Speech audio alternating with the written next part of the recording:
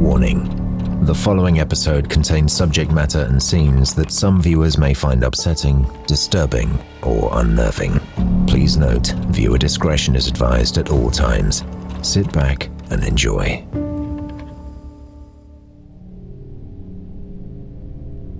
Today is the day that it all begins.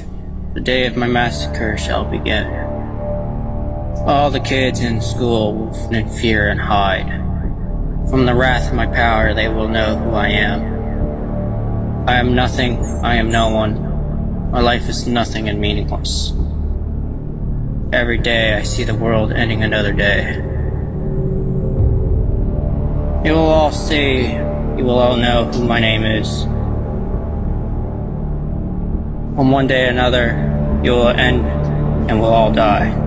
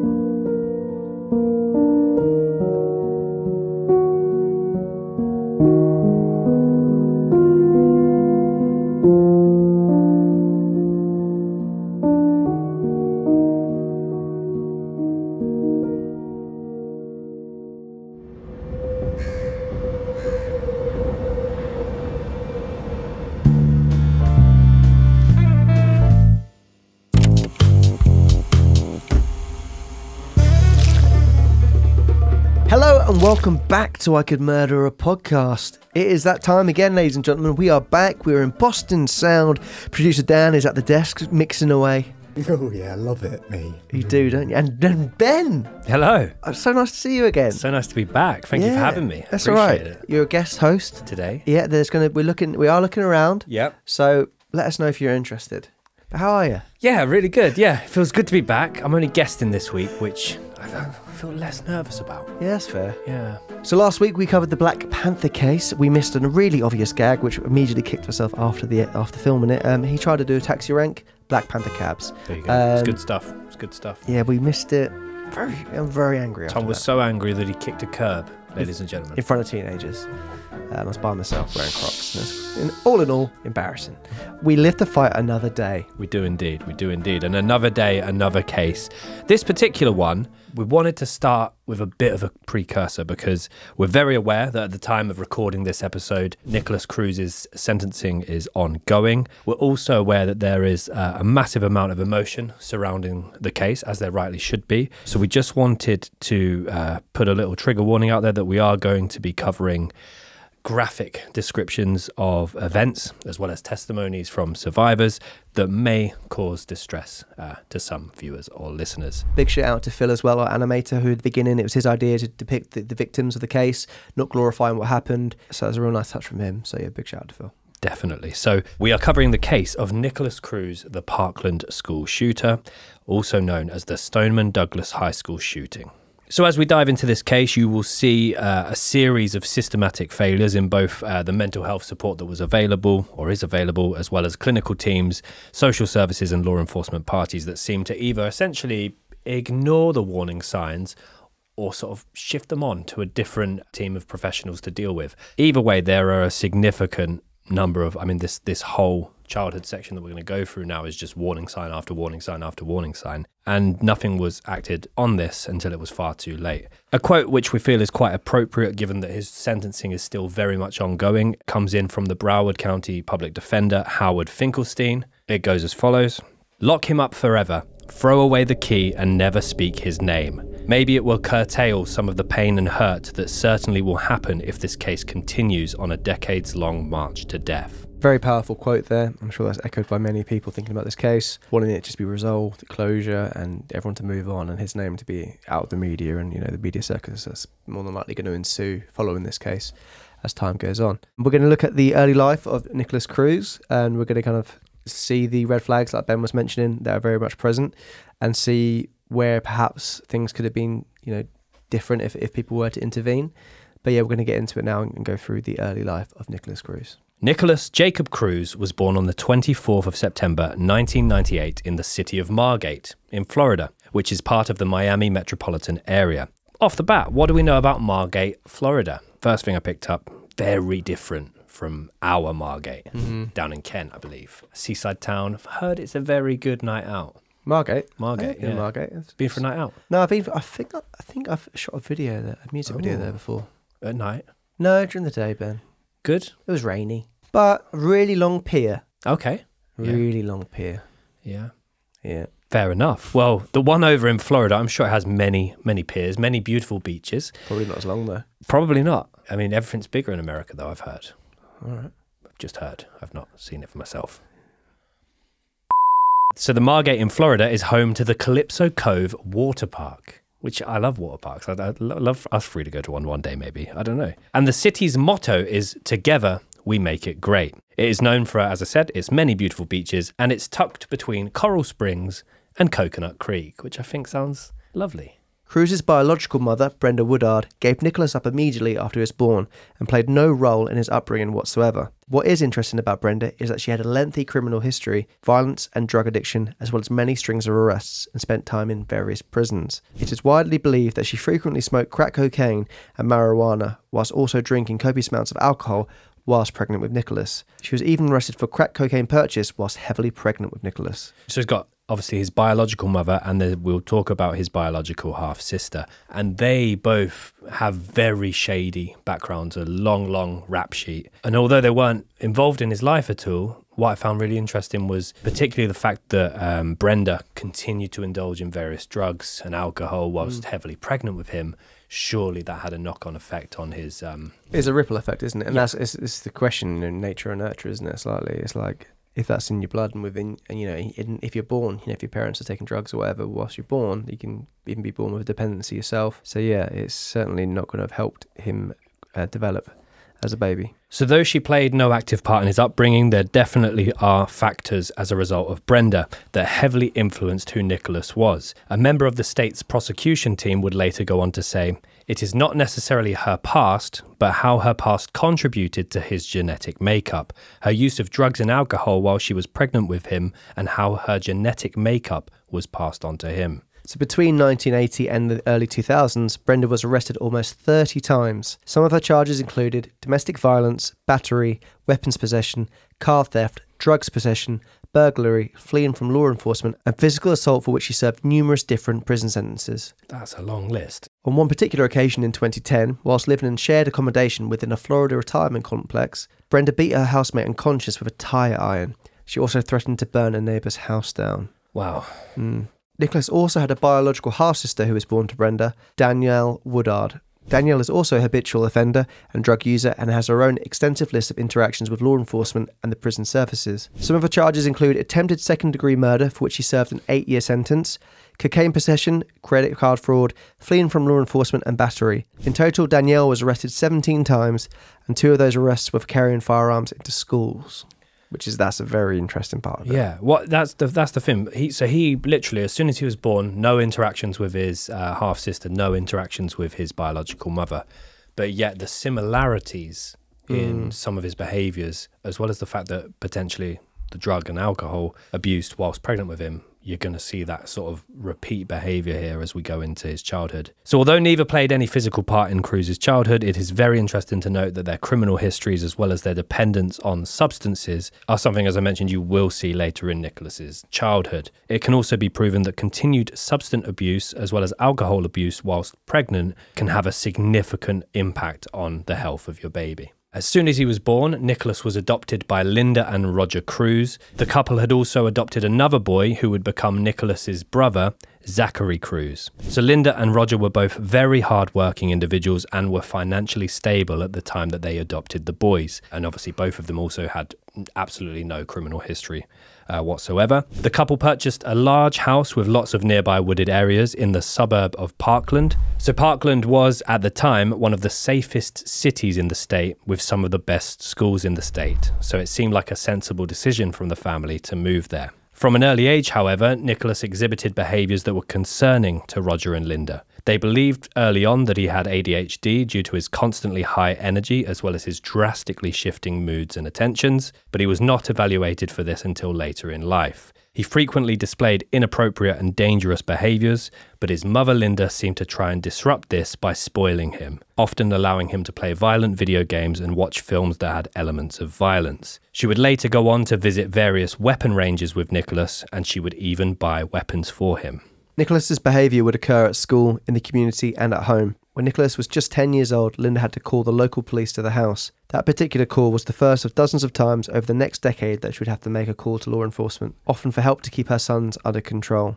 Roger Cruz sadly died in August of 2004 at the age of 67, when Nikolas was 15 years old, leaving Linda to raise their 2 adopted boys by herself. Neither of the Cruz boys seemed to be too impacted by the loss of their father, and both of them began to walk all over her in the absence of the father figure. And there are many allegations that both of them were abusive to Linda physically. This dynamic is really, really interesting because although there was some warning signs whilst Roger was in the house, as soon as Roger passed away, it seems like the boys completely begin to act out against Linda here. And it just gets worse and worse as time goes on. So not long after Roger's passing, police began to regularly attend the Cruz household. They were mainly called to break up fights between Nikolas and his brother Zachary. However, they were also called to the house several times due to Nikolas's aggressive tantrums and threats of violence. Neighbours in their community claim to have seen police squad cars in the Cruz driveway at least once every fortnight.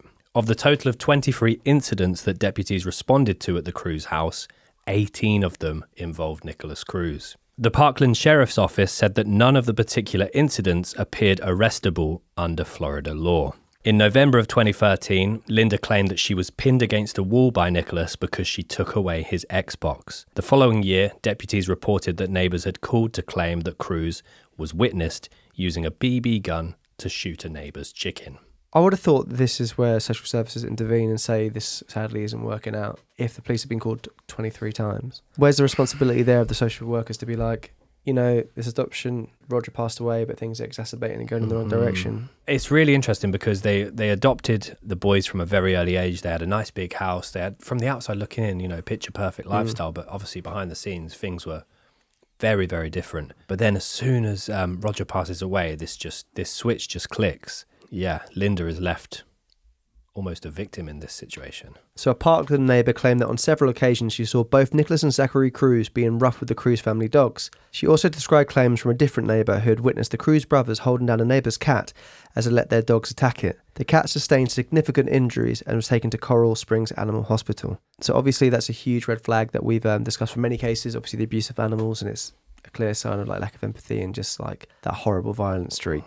So Cruz attended and was expelled from various schools due to continued misbehaviours and issues regarding attendance. In fact, he was transferred between 6 different schools during a 3-year period. Parkland was known for having some of the best schools in the state, but none of them were able to accommodate or change Cruz's negative attitude and behaviours. So as a result of this, Cruz was sent to attend a specialist school for young people with learning disabilities and emotional and behavioural difficulties, before eventually 2 years later going on to attend Marjorie Stoneman Douglas High School. So whilst attending this specialist school, some of Cruz's misbehaviours included breaking windows, breaking exit signs, pulling the fire alarm and screaming inappropriate slurs during classes. One particular classmate claimed that Cruz used to look up disfigured people on the internet and he found the whole thing hilarious. Cruz also regularly looked up firearms on the school computer. Another school friend also claimed that Cruz would look up the number 666 on the classroom computer and also regularly looked at disturbing images. Cruz once also looked up how to make a nail bomb. All of this on school computers. Yeah, whether that came out afterwards, or they were at all made aware of those searches, who knows. Cruz once destroyed a different student's class project on purpose because of the fact that he said he did not want the other students to receive a better grade than he did. Cruz carried a number of extremist views, including views that were racist, homophobic, xenophobic and anti-Semitic. Where has that come from in his life? It seems like some of it's shock tactics in terms of, the things he's searching in school. Maybe that's him trying to, show off to other students and be that guy kind of thing. But yeah, to suddenly acquire those online, I don't know, it's tricky, isn't it? There's one particular student who in one of the documentaries I watched said that he would introduce himself to new students as the school troublemaker. So maybe, like you said, he's trying to be, any attention is good attention in his book, so he's trying to be as edgy, but also he's just trying to ruffle some feathers. So it's speculated as to where these extremist views came from. Obviously, his half-brother was black. He lived in a multicultural household, but he still carried lots of racist, homophobic, xenophobic and anti-Semitic views. I think sometimes though, people who feel lost and go down a rabbit hole online find people, you know, with that kind of views, and they're very impressionable. They can then start, you know, feeling part of that community, and I don't know, it's just speculating. So Cruz would also frequently get in heated arguments with his adopted brother Zachary, to the point where he once pointed a gun at Zachary's head after an argument regarding food at the family dinner table. Zachary bit into some chicken, and there's a BB pellet in the chicken. I've got to pick and choose where I can try and have some light relief. So I thought just on the chicken. Zachary stated Cruz had severe temper tantrums and would often destroy things or punch holes into walls when he would lose playing Call of Duty. We've got a very good Call of Duty player in the house. Tango down. Sitting at the deck. He's probably sniping someone as we speak. He always watches his own kills back, doesn't he? Yeah. Because they're so good. It's so good. Worst sort of insult. Cruz's love for weaponry would not end at video games. A school friend said that Cruz once explained to him that his mother had purchased a shotgun for him and that he would be given the shotgun to take hunting with him in the Everglades. Everglades, big woodland area. I had to Google Everglades when Jim Carrey made that cameo in The Office. He was going to the interview, but he got lost in the Everglades. It wasn't the Everglades. Was it not the Everglades? No. Finger Lakes. Yeah. Shit. People disappear in the Finger Lakes. In the Everglades, I went on one of those fan boats when you go around. Swamping? Is it like swamps? There's a lot of like where crocodile is. I think it's alligators. It's alligators, yeah. I'm always bad with that. Crocs are Australia, alligators are America. Is that right? I don't know if it's as easy as that, but there's quite a few in Africa as well. Or Viva, I don't know. Egypt is in Africa, so yeah. Fuck off. What just happened? I've said Egypt, forgetting it was in Africa. Because you Nile crocodiles. You told me how to fuck off. I told you how to fuck off. You just told me to fuck off. Yeah. Yeah. All right. So yeah, he told school friends that his mum had bought him a shotgun to take hunting in the Everglades. There were also rumours that Cruz would practice throwing knives at a tree. The same friend described an incident where after school hours, Cruz approached him and basically he was carrying a lunchbox, opened up the lunchbox and it was just full of bullets. That's a high iron diet. That's fantastic. And when he showed him this lunchbox full of bullets, he basically claimed that he wanted to carry out a school shooting similar to the University of Texas tower shooting conducted by Charles Whitman. Yeah, like you said at the beginning, there's so many little moments here, which you hope a lot of this didn't, emerge after it. What would go on to happen happened. I know there's even more things that go on that happened beforehand, and you're like, how is this not? Someone should have reported that. Yeah, and sadly in today's society, in the last year, there's been... Over 200 days into 2022, there has been an average of 13 mass shootings a week in America. That doesn't feel right. 13 mass shootings a week. I mean, I guess they're classifying a mass shooting as more than one person. I would have thought 13 a week so far in 2022. 3 or 4 victims is the minimum amount to be considered a mass shooting. In June alone, there were 65 mass shootings. That is... 6 days with none. A point I was going to make later in the episode, but it seems fitting to make it now.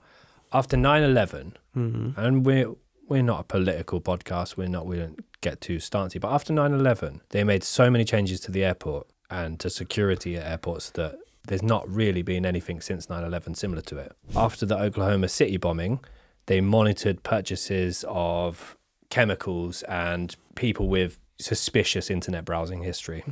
With school shootings or mass shootings, why have they never... I mean, I know gun laws change all the time, but not significantly enough to stop things like this happening. It seems to be a mass shooting has to occur in a certain place, and then that school itself takes on the new stance where it's like metal detectors and all this stuff. And it's like, well... That's not preventative enough, is it? It's reactive. What was the number, Dan, for June of this year? 65. 65 mass shootings. And you said that there was 6 days where there were none. 6 days with none, yeah.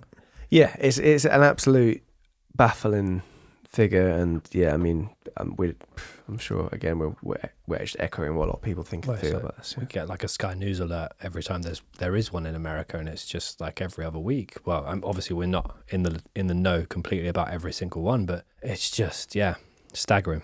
Cruz would very often make remarks about committing and idolizing mass shootings. He once remarked about the Pulse nightclub shooting in Orlando, Florida, saying that he was glad that they killed all those gay black people. Cruz also frequently used and drew the term white power on various walls and items of clothing. Cruz once showed a school friend a picture of a decapitated cat. Cruz bragged about his firearms collections and the dozens of animals he had killed. It is important to note that none of this information was ever reported until after the Marjorie Stoneman Douglas shooting. There's going to be so much of this, like every few lines of his childhood is just, how has that happened? How has that not been reported? Cruz worked as a cashier at a dollar store called the Dollar Tree, which is a role that he claimed to resent. He made very few friends whilst working there. So after his father Roger passed away, Linda Cruz became adamant about not using online banking due to concerns that her sons could access her account when she was home with them. She also expressed concerns that both of her sons, Nikolas and Zachary, would damage the house if she was gone for any extended periods of time. At some point, and perhaps also linked to Roger passing away, money became a problem for the Cruz family, and Linda ended up selling their Parkland home in early 2017, and essentially she pushed through for a quick sale to get money for the property quickly. Helen Pasquiola, a neighbour of the Cruz family, said, "I saw Nikolas and I said, 'Are you moving?' And he said, 'We cannot afford to live here anymore.'" So perhaps feeling more vulnerable without Roger, I guess physically and financially, Linda Cruz said to a friend that she did not want Nikolas to live with her anymore once he turned 18, because she was in fear of what that might mean for other people. The same witness would describe frequently hearing Nikolas screaming at Linda and threatening her whilst talking with her on the telephone. So you've adopted him, you've also adopted Zachary, and as soon as he turns 18, that's it. Is essentially what she's planning. So there's got to have been something either said or done or both. Well, I mean, calling the police over 20 times is probably enough for any parent to be like, if you're not happy under this household, then... I mean, a lot of people do have that opinion once 18. Like, it was a very classical, it's probably quite an old-fashioned opinion of like, that's a time when you can leave the house. The same witness heard Nikolas Cruz threaten to kill his mother and burn the house down. He apparently repeatedly told Linda to kill herself, and that if she wouldn't do it, he would do it for her and burn the house down with her in it, so that he can watch her burn. He further stated that nobody would be able to stop him from doing what he needed to do. Linda Cruz recalled many of her friends hysterically crying over the telephone that the boys, Nikolas and Zachary, were abusive towards her. She also claimed that Nikolas would regularly break things inside the home, punch the walls, and he even broke the television. Linda's friends would describe Linda of having to whisper over the phone out of fear that Nikolas would hear her on the phone and react negatively or aggressively towards her. How terrifying is that in your own home with your own son? Yeah. Cruz would tell his mother to go fuck herself and wish that she would die. Cruz stated things to the effect that with Linda gone, he would be able to do whatever he wanted. Every kind of passing hour that Linda is alone with those boys, she's becoming more and more vulnerable. At the age of 15, Nikolas also once struck a neighbourhood child on the head with a ladle. And due to the fact that this happened outside the family home and with another family's child, he was referred to various mental health teams as a result. But when passed between different counsellors and therapists, many of them basically recommended involuntary treatment for Nikolas.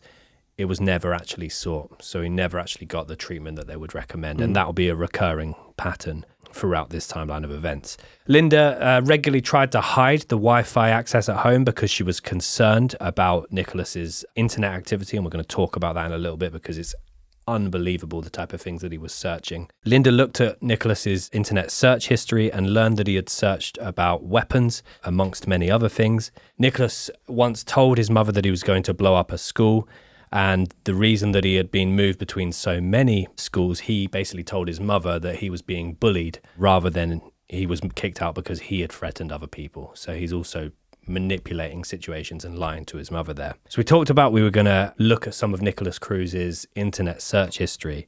Some of it is disgusting, the things he was searching, and I was not aware of any level of the dark things he was looking into, but we're just going to talk about a few of them now. So majority of his searches in the build-up to the shooting included graphic searches relating to underage girls. But there are also numerous searches that related to extreme violence, decapitations, terrorist incidents, a lot of searches relating to the Virginia Tech shooter, the Columbine shooters. There's loads of different, one bizarre one here, woman's Viagra for sale. Yeah, police shooting videos, stands out, school shooter footage. You see the documentary on School Shooting Simulator. Do you know about that? No. There was a game made, literally a school shooting simulator. it was put on Steam, which is like a public platform to download games and stuff. That's crazy. It's crazy. It got banned eventually, but yeah, jeez. Yeah, it's very, very concerning, this list, and I don't know what a porn uniform is, but that's one of the searches. A porn uniform. Some very dark searches there. Linda Cruz said that if she tried to enter Nikolas Cruz's bedroom, he would scream at her or physically force her to leave. When he was out the house, she claimed to find 4 knives in his room, but never firearms. Linda complained that Nikolas would intentionally leave food out to attract bugs to make her life miserable. Cruz would say, "Get off your fat ass and clean it, or go kill yourself so that way we could all be happy." So this next part is pretty significant in the build-up to the events that we're going to talk about. So Linda Cruz would go on to tell her friends that Nikolas was very good at making people think that he doesn't know what he's doing. When I read about this, all I was thinking of was that the full interrogation of Cruz just a few hours after he was apprehended is available online, and it's debatable that he was trying to give the impression that he was either having a psychotic episode or some form of breakdown. But from what his mum says here, he's very good at making people think that he doesn't know what he's doing. Yeah. She was also adamant that Nikolas knew exactly what he is doing, but played people into thinking that he had had such a horrible life and that he had been bullied and was depressed, but that this was not the case. The impression, she said, was that Nikolas was highly manipulative. There's similar arguments to be made about the Columbine shooting, because some people argue actually they weren't bullied nearly as much as it's reported they were, and in fact they actually bullied other people. Nikolas here, all we see is him telling his mum one version of events and not mentioning any of these other horrific things that he's said and done. That's important to note if you do go on to watch the full interrogation, and also his current court battles and sentencing, because... Well, even him wearing those glasses, I feel that's such a play of making him look small and making him look weak and small and... Oversized dressed shirts. Yeah. So Linda Cruz died on the 1st of November as a result of pneumonia. She was 68 years old. On the day that she died, Linda's cousin made a call to the police to warn them that Nick was a school shooter in the making and to take his guns away immediately. And that's remarkable that she's gone to make that call and make the call on the day that she died. It shows the urgency she felt it needed to happen. Because I think as well, there were worries that basically after Roger passed away, Roger's finances went through to, or his estate went to Linda. As soon as Linda died away, there was not as much immediate... I mean, I guess there was blood family available, but a lot of the money was still available to Nikolas and Zachary. Nikolas Cruz had apparently described his adoptive mother, Linda, as politically a complete liberal. And when Linda died, Cruz placed a MAGA hat, Make America Great Again, on her gravesite because he thought it'd be funny. This action was later proven by a photograph located on Cruz's phone.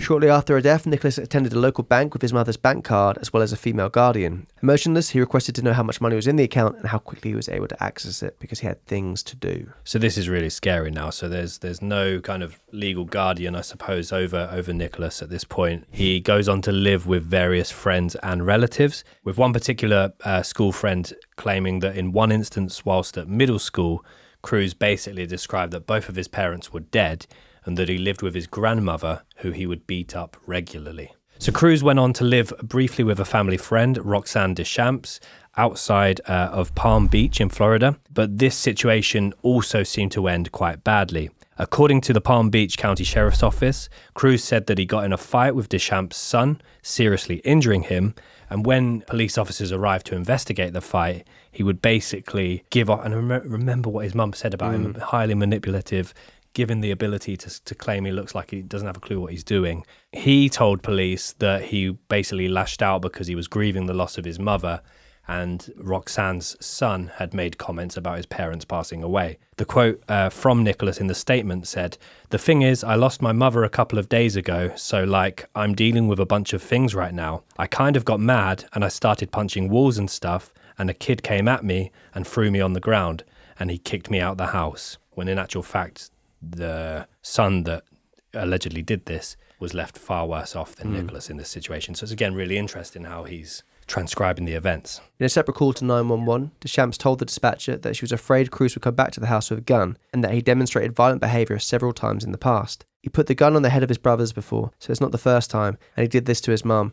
It's not the first time he's put a gun on somebody's head, Deschamps said on the 911 recordings. No arrests were made. According to the police report, a sheriff's deputy picked Cruz up from a nearby park and returned him to Deschamps' home. So there's just conflict everywhere this guy goes. One student we mentioned the specialist school that Cruz attended. One student described Cruz as awkward and said that he made bad jokes about Jewish people, Nazis and Hitler. And he said that Cruz would also say things like, "I wish all the Jews were dead," and was often frequently racist towards African Americans. Alongside various racist behaviours, Cruz would also bring deceased animals to school with their heads removed. Cruz would also show other students and was proud of the animals he had killed. This student also said that Cruz would draw swastikas at lunch and also on school desks. All I remember from school desks were the S's, like the free line and the little Superman-y ones. Yeah. The warning signs were absolutely there. Something that is absolutely astonishing is that there were 48 unreported/reported but not acted on troubling signs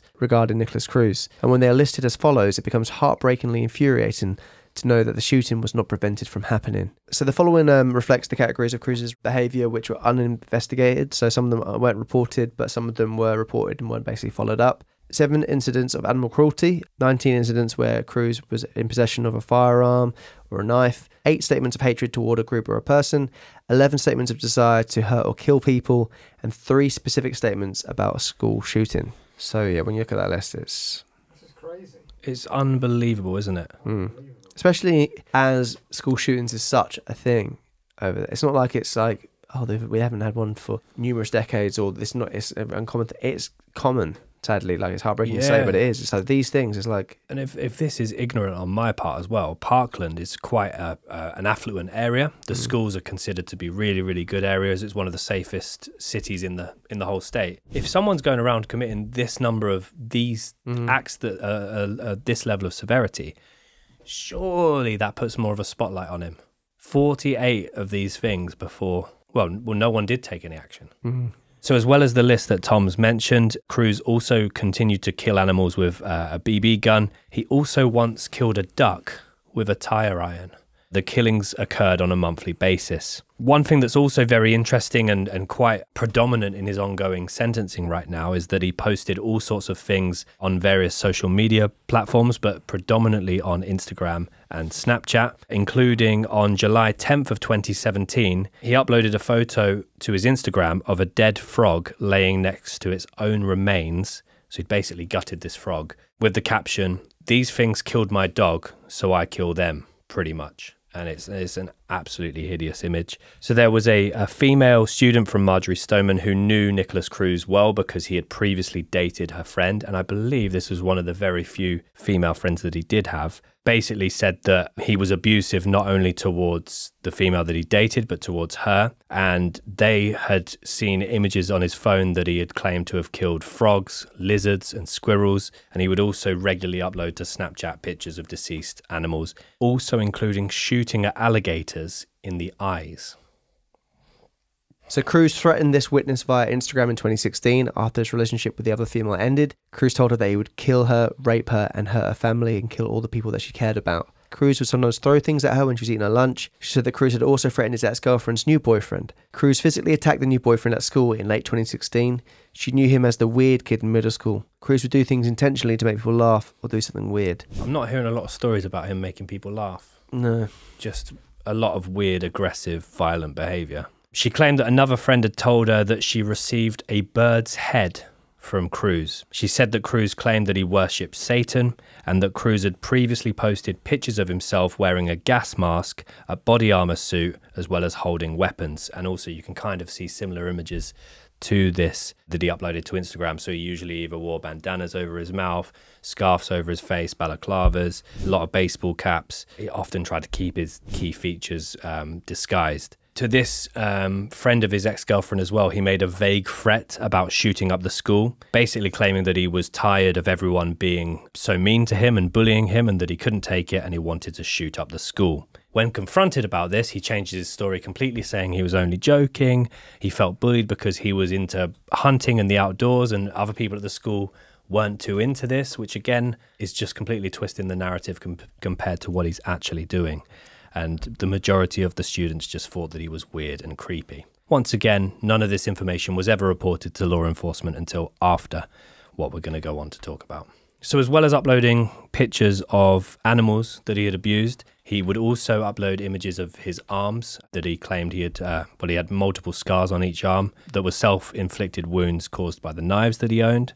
And not only were the police familiar with Cruz, but the FBI were also notified about Cruz. So yeah, the FBI was notified about Cruz after he left a comment on a Mississippi bail bondsman's YouTube channel. His name was Ben Bonsey, and the comment basically said, "I'm going to be the next professional school shooter." So Ben Bonsey reported the comment as spam and immediately alerted the FBI. Yeah, which is great from him. But yeah, it obviously didn't lead to anything or any interaction there. The Bureau received a second tip on the January 5th, weeks before Cruz carried out the shooting at Stoneman Douglas. The caller, who the FBI said was a person close to the suspect, warned that Cruz had a desire to kill people and worried about the potential of him conducting a school shooting. Cruz attended Marjory Stoneman Douglas High School for a while, which is an incredibly well-regarded school, but was expelled for disciplinary reasons after assaulting another student at the school. The school administration had circulated an email to teachers warning that Cruz had made threats against other students.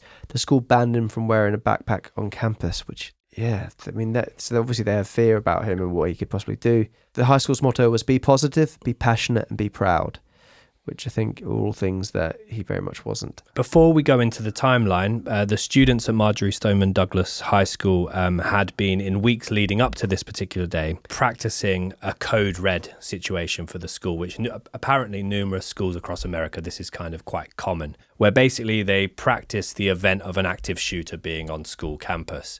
They instruct teachers and children on the appropriate things to do and protocol to follow. A lot of people sort of mentioned that the fact that they were practicing so many simulations or active shooter scenarios in the lead up to events is that a lot of people on the day of the actual shooting felt that this was a drill. When they practice a code red, there's going to be a fake shooter and we're going to practice a code red. So some people believe that students, as a result of doing this so many times, did not take the actual protocol seriously, and that would prove to be quite a fatal reaction on the day of the actual shooting.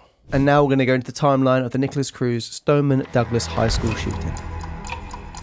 February 14th, 2018. Valentine's Day of 2018 starts like any other day of the Marjory Stoneman Douglas High School. Students flitter in and out of classrooms, gossiping in doorways, exchanging Valentine's cards, and rushing to make it to their next class before the bell goes. Unbeknown to students and teachers going about their regular day, Nikolas Cruz, an ex-student of Marjory Stoneman, who was expelled from the school the year before due to undisclosed disciplinary reasons, is about to change the significance of the 14th of February forevermore.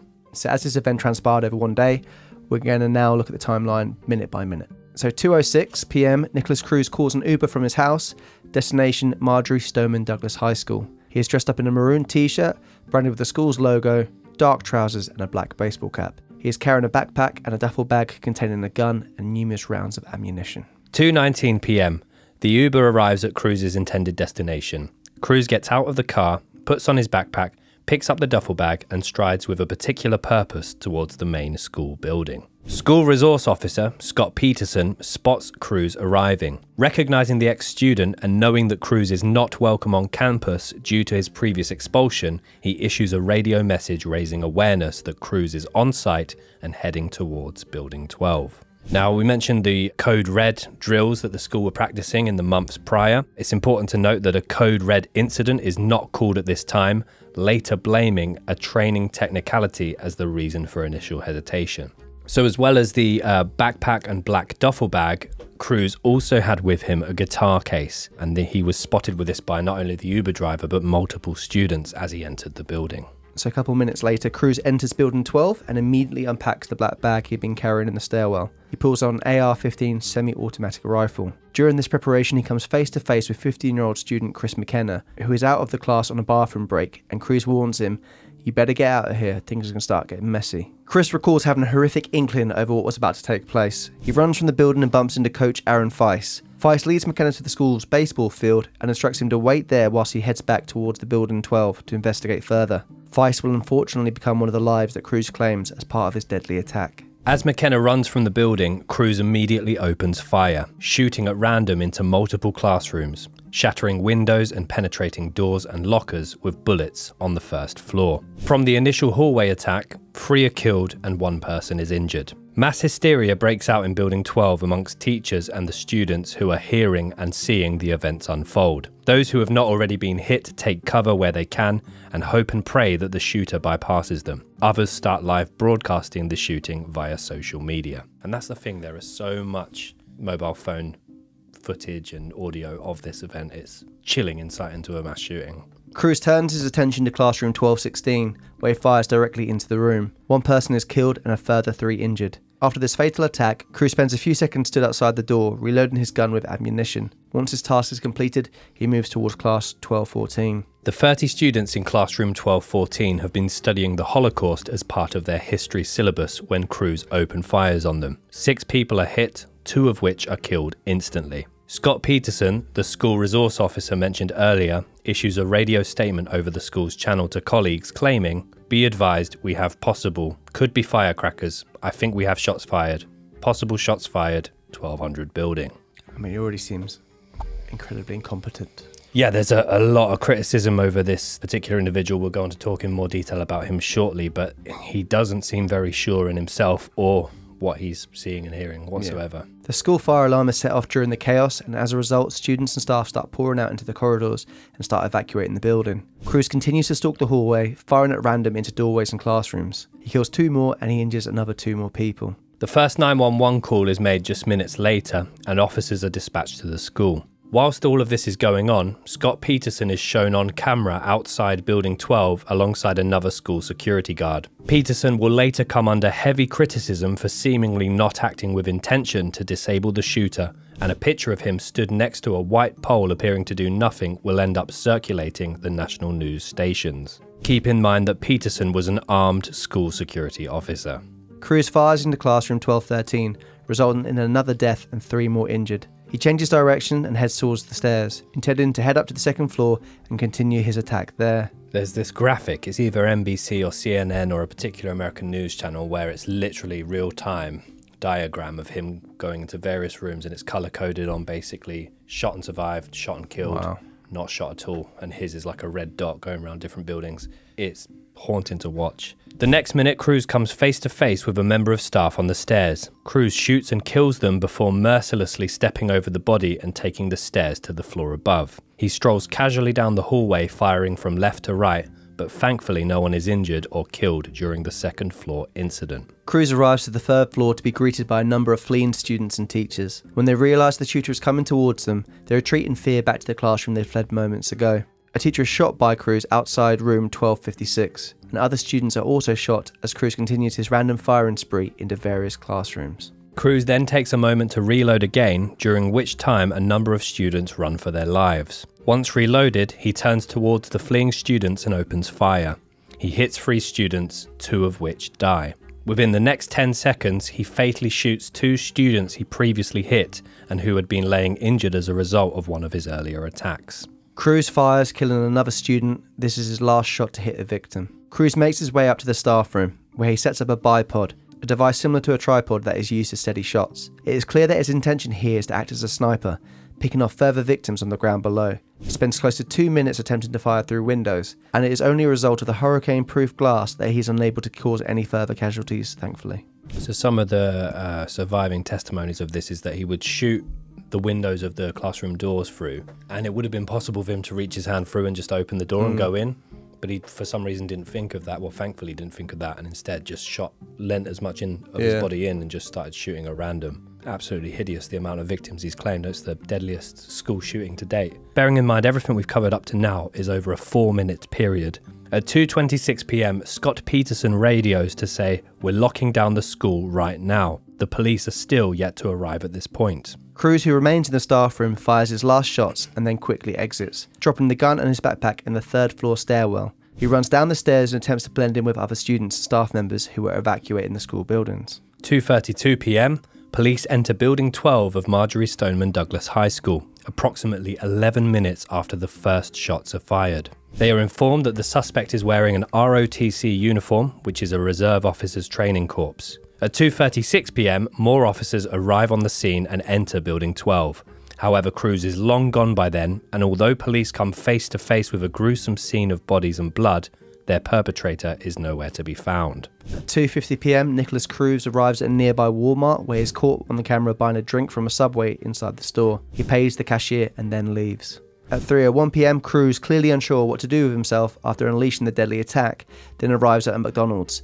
He doesn't order anything but sits down at one of the restaurant's tables, where he remains for less than a minute before getting up and walking out again. And that's a really haunting section of the timeline as well, because he sits down at McDonald's on a table with a sibling of one of the victims he's just shot and just starts chatting with them as if nothing's happened. Absolutely horrific. 3:11 p.m, injured students on site at the school are being treated, and at the same time the President of the United States, Donald Trump, is briefed on the fatal school shooting. At 3:41 p.m, a patrolling police officer notices somebody who bears a resemblance to the ID fit put out in relation to the recent school shooting. Realising it is the perp, the police officer arrests Cruz. Cruz submits without incident, but he's taken directly to the hospital as he shows signs of laboured breathing. Once treated at the hospital, Cruz is then handed over to police custody. And the laboured breathing, like we said, it could be his little defence mechanism that he's built up in terms of trying to show be feeble and be weak. And there's body cam footage of him being arrested, and there's an officer holding him down, but he's talking about seeing things like, well, the demons. So he's already starting this charade now. What's going on today, bro? The demons, man. Demons? Voices. Yeah, no problem. Voices. Voices and demons? Where's the voices? What the f***? Where the f*** am I? Holy shit. What happened? Shut up. Just be quiet, man. Shut up. At 3:50 p.m, Donald Trump tweets, "My prayers and condolences to the families of the victims of the terrible Florida shooting. No child, teacher, or anyone else should ever feel unsafe in an American school." Worst impression I've ever heard of Donald Trump. My prayers. I can't really do Trump. God, that wasn't... Was that had potential? We're going to build a wall. No, I can't. Sorry. Yeah, he started off right. China. 3:53 p.m, the police conduct a final sweep of the school and help to evacuate all remaining people and aid those who still were injured.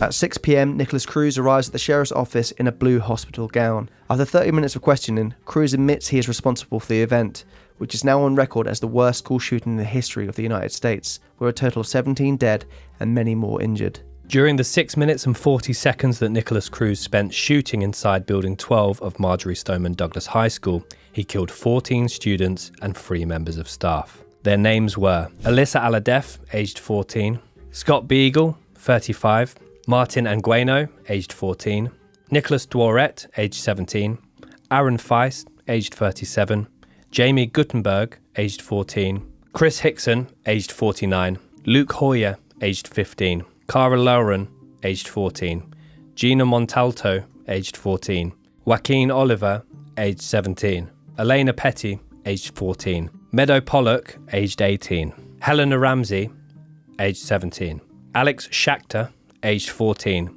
Carmen Schentrup, aged 16, and Peter Wang, aged 15.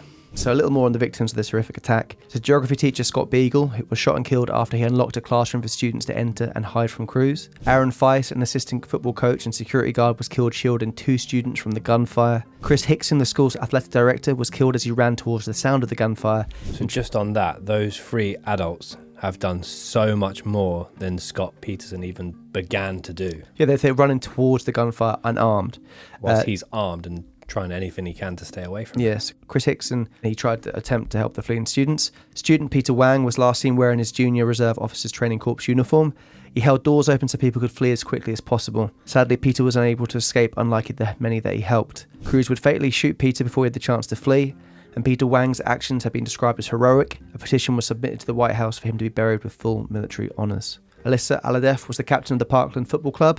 Around 3 weeks after the shooting, she was honoured by the United States women's national soccer team prior to their game in Orlando, where her teammates of her team she played for and her family were invited to the game and presented with official jerseys that featured her name. Meadow Pollock was a senior who was shot 4 times. As Cruz fired into other classrooms, Pollock crawled to a classroom door but wasn't able to get inside. Cara Loughran, a freshman, was alongside Pollock, and Pollock covered Loughran in an attempt to shield her from the bullets. The shooter returned to the classroom and located Pollock and Loughran, discharging his weapon 5 more times and killing both girls. So that just shows you the heroics and how people just knew what was happening, and they just gave up their lives willingly to protect other people. Is astonishing. The people, that's how young they are doing those things. You literally can't imagine it. There's also some people who left there with injuries and survived, and we're going to talk about them now. 15-year-old Anthony Borge was discharged from hospital on April 4th, nearly 2 months after the attack. He was dubbed the real Iron Man. Borge was shot 5 times after he used his body to barricade the door of a classroom where 20 students were inside. Wow. Just think about a 15-year-old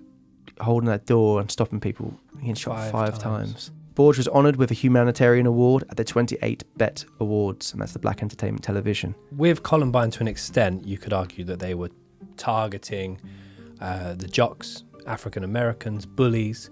With this, Nikolas Cruz is just anyone. Yeah. Boy, girl, old, young. It's just so indiscriminate and just completely at random. So sadly, this wasn't the end of loss of life from the incident. Many staff and students after the incident have suffered from survivor's guilt and PTSD. On March 17th, 2019, 13 months after the shooting, 19-year-old Sydney Aiello, who survived and whose friend Meadow Pollock had been killed during the shooting, died by suicide after struggling to attend college. She was terrified of being in the classroom and also had been treated for survivor's guilt and PTSD. Less than a week later, a 16-year-old boy who had survived the shooting died by suicide. So it just goes to show that it isn't just a case of people out there that people have lost their lives that day and some people are injured. These injuries are, the mental scars as well, and things are always going to be with you, and people are going to be terrified of certain events, PTSD. It's a ripple effect from these things. It's not just a case of that day was horrible and everyone moves on. This thing lives in the community and in these people's lives forever.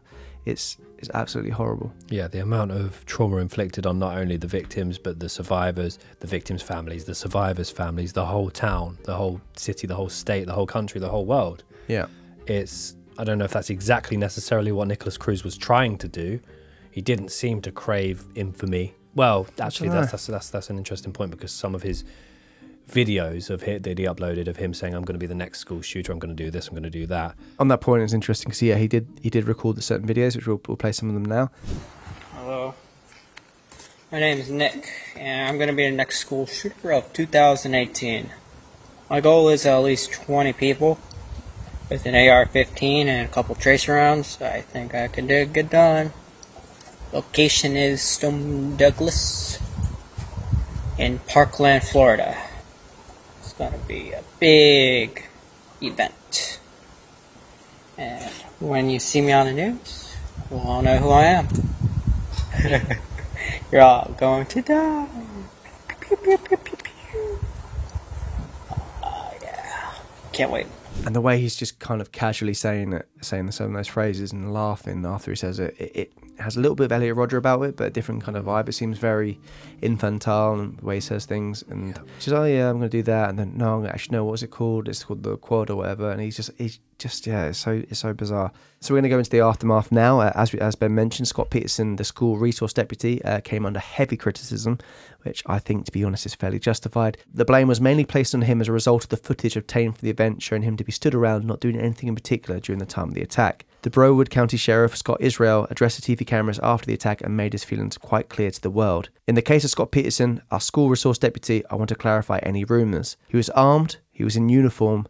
After seeing video, witness statements and Scott Peterson's very own statement, I decided this morning to suspend Scott Peterson without pay pending an internal investigation. It's quite staggering when you see some of the quotes that actually come directly from Peterson, which he said over calls. There was a name for him there was a hashtag that started trending as well, which was Scott Peterson, the Broward Coward. 7 minutes after the gunman entered the building, Mr. Peterson said over the radio, Broward, do not approach the 12 or 1300 buildings, stay at least 500 feet away at this point. It's very bizarre that he's basically instructing people to stay away, who are people that are coming to help. And yeah, it's the fact that he's armed. That literally is his job. And he would have went through training in order to obviously be able to mitigate these situations.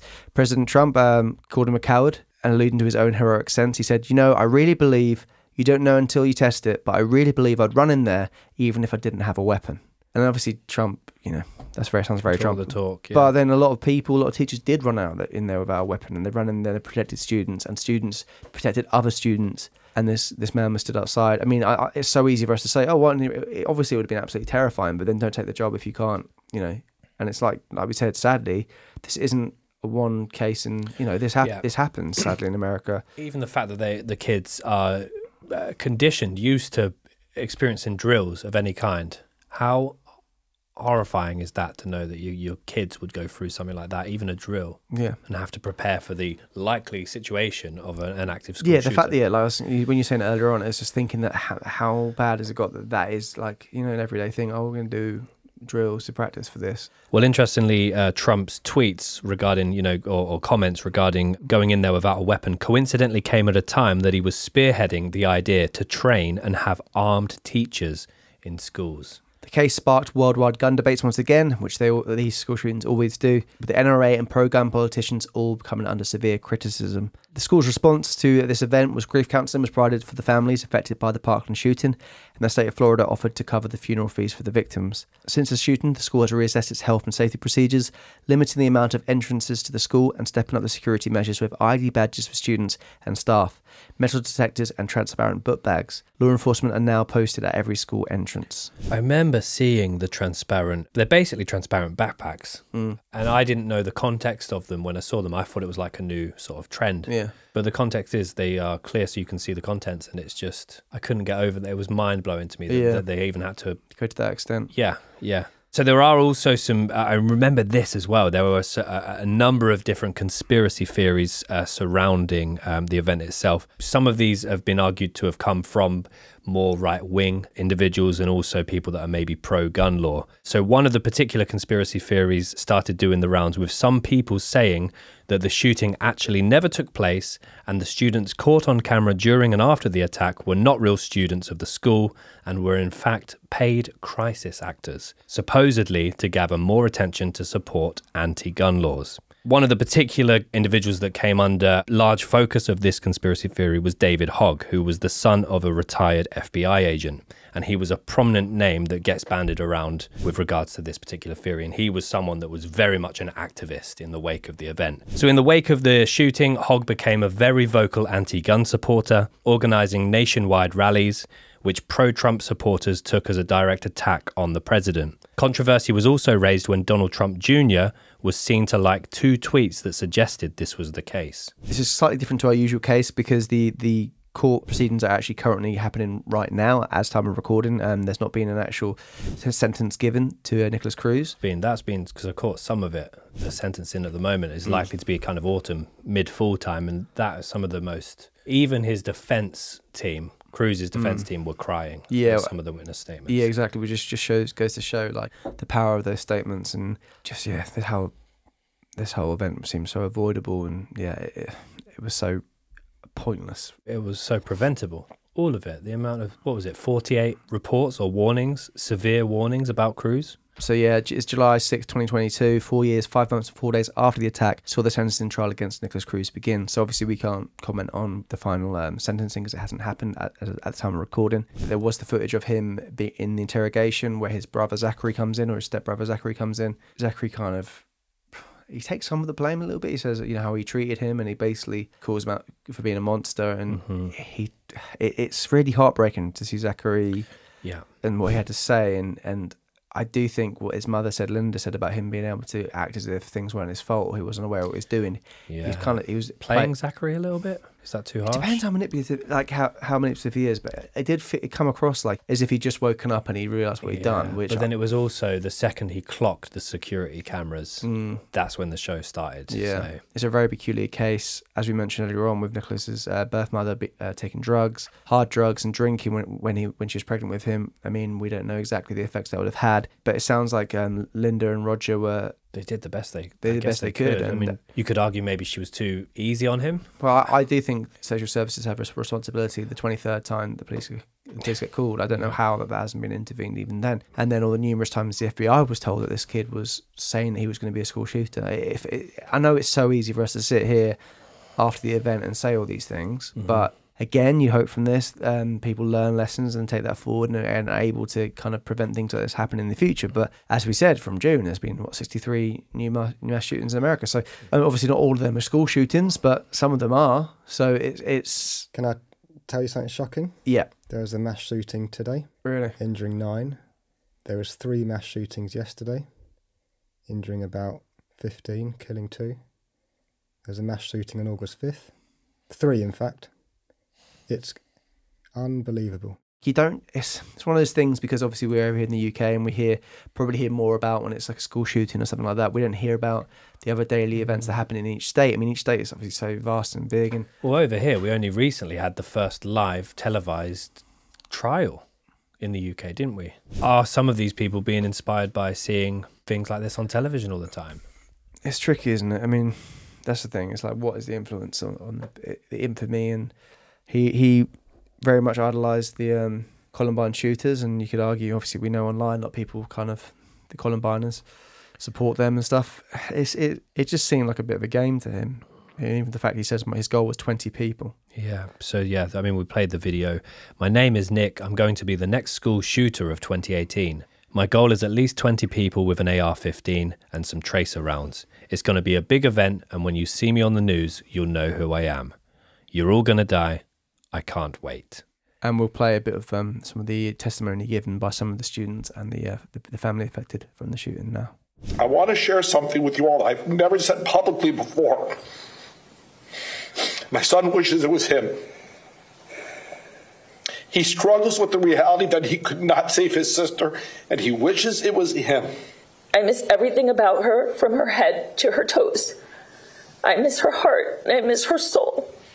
I miss my girl. So now 23-year-old Cruz has already pleaded guilty to the killing of 17 staff and students, and he also injured the same number, 17 staff and students. So it is now the court's responsibility to decide what fate beholds him. He will either be sentenced to death or life without the possibility of parole. And the footage of Cruz, I mean, he made his official apology whilst in this sentencing as well, which the judge kind of just swiftly moved on from. It was one of the weakest apologies I've ever witnessed. Is there anything else that either side wishes to add to the record or present at this time? I believe Mr. Cruz wanted to make a statement to the court and to the victims present in the courtroom. Okay. May I take off my mask? Sure. I am very sorry for what I did, and I have to live with it every day. And that if I were to get a second chance, I will do everything in my power to try to help others. And I am doing this for you, and I do not care if you do not believe me. And I love you, and I know you don't believe me, but I have to live with this every day. And it brings me nightmares, and I can't live with myself sometimes, but I try to push through because I know that's what you guys would want me to do. I hate drugs, and I believe this country would do better if everyone would stop smoking marijuana and doing all these drugs and causing racism and violence out in the streets. I'm sorry, and I can't even watch TV anymore. And I'm trying my best to maintain my composure, and I just want you to know I'm really sorry. And I hope you give me a chance to try to help others. If I believe it's your decision to decide where I go and whether I live or die. Not the jury's. I believe it's your decision. I'm sorry.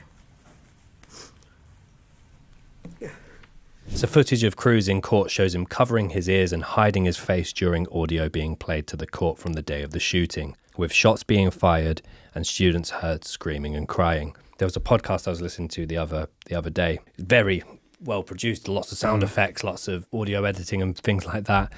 But they played so many sound bites extracted from phones, and I couldn't listen to it anymore. Yeah. It was like there were no trigger warnings or anything like that, and it's just a really harsh insight into the idea of a school shooting. Definitely. So one thing that did happen as well after he went through his first trial is that Cruz was allowed to reconnect with his biological mother. So they held a video call together shortly before she died of cancer. And why would he even be allowed that? Why would you grant him that? Or her, because she's a criminal. So that was the case of Nikolas Cruz, the Parkland shooter. And now, as we do try and get a little bit of levity and like relief in these cases, which I know is particularly hard to do, but now we're going to do our segment of lookalikes. What does it look like? That looks a little bit like that. It's a bit like this. Now, Ben, you said you weren't too confident with what you got here, boy.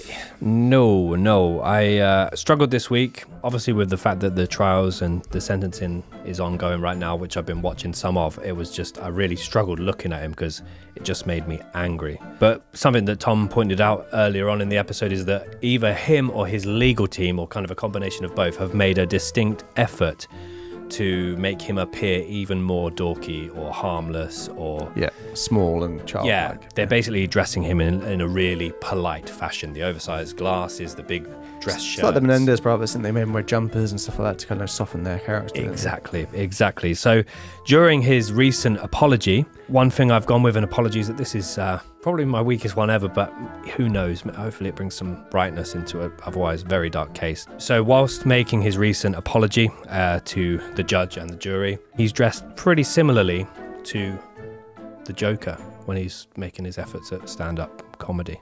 That is terrible. Yeah, I did say I struggled. I did not like looking at pictures of him. Mate, I didn't like looking at pictures of him. I mean, you've probably done better than me. The other one, which I've written it down here, that might be my worst one yet. But the other one I've got, as I mentioned, not enjoyed looking at photos of him. But I thought, again, I couldn't just leave it on the Joker one. I've been struggling just before, just while we were prepping to come on. I've gone with a young Ben Stiller. That's not a bad shout. Sorry, Ben. So I've gone with, I think when he's got the big glasses on, he looks like the man from Up when he's young, a little bit. Not a great shout. But then I also thought, take away the glasses there, Ben. Looks a little bit like James Milner. Oh, wow.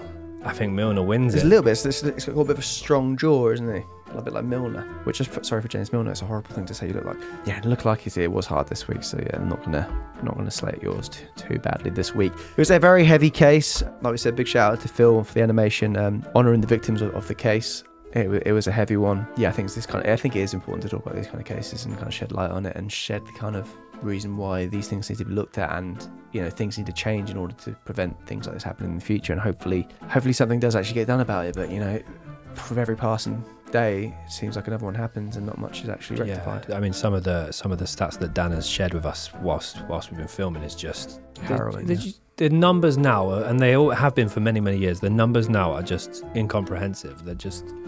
They don't sound real. No. And that's tragic, absolutely tragic. But yes, thank you everyone for listening or for watching. We do audio and video episodes of every case that we cover. We appreciate that this one was probably a little heavier than ordinarily we would cover, but we wanted to cover it, so yeah. And yeah, quick shout out to Gully Garms, who've been dressing us this series. You see the Florida themed t-shirts here with our lovely Ralph Lauren shirts, so big shout out to them. And also you can use our codes KILLBEN or KILLTOM for 30% off at Gully Garms, and they've got some great items over there, so why not go check them out. Yes guys, thank you again for all your support. We very much appreciate it. If you're after more content, we do have a Patreon page. If you search I Could Murder a Podcast on there, it will come up. We've also got all of the social medias: Instagram, Twitter, Facebook, TikTok, just at Could Murder a Pod, or for TikTok at I Could Murder a Pod. We've also got a merch shop. So we've got a merch shop. I think that's the term, yeah. So ICMAP.store for all your I Could Murder a Podcast goodies. And that's pretty much it from us. Yes, indeed. And like we always say, guys, we say this all the time: keep doing what you're doing. Shooting alligators straight in the eyes. Yeah, I can't. Punch you in the hole in the wall if you lose Call of Duty. Hitting a kid with a ladle. Hitting a kid with a ladle, yeah. Wow. I guess until next time. See you later. Take care of yourself. It's all right. You take care of yourself too. No, it wasn't to you. It was to them. You can just. Blood's coming through. Still going on about it a week later. Wow. 2 weeks later. Actually. Wow. All best, Two-Pip. Hello and welcome back to another I Could Murder a Podcast. At that time again, ladies and gentlemen. Just before we started, we were playing around with some cocktails. And Dan, if you could describe yourself as a cocktail, what cocktail would it be and why? It's too much.